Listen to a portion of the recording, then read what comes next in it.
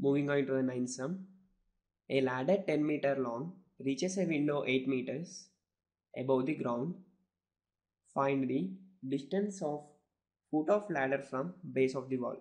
Now moving on to solution.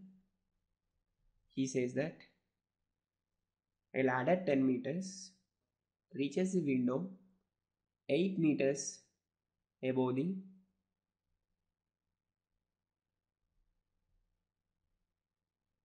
ground. So let us assume that ground, and here it's window A, 8 meters from the ground level, and the length of the ladder B, AB, which is nothing but 10 centimeters.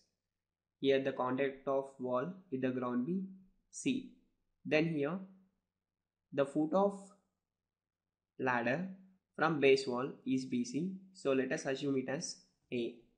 This just look like right angle triangle ACB is formed with hypotenuse as 10 meters and other two sides as 8 meters and A meters. We know that from Pythagoras theorem.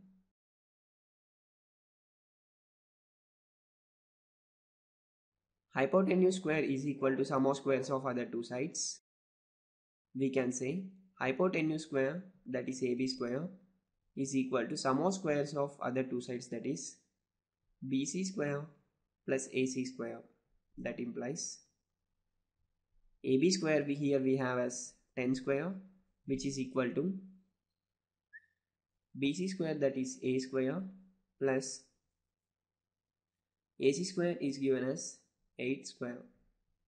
That implies A square is equal to 10 square is nothing but 100 minus 8 square is nothing but 64, which is equal to 100 minus 64 is nothing but 36.